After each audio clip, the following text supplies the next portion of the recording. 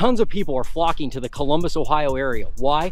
Well, according to Zillow, the Columbus area is one of the top 10 hottest markets for houses and home values in 2024. And where I am now, it's no exception. I'm actually in the Newark, Granville area, about 40 minutes outside of Columbus and only 15 minutes from the new Intel factory.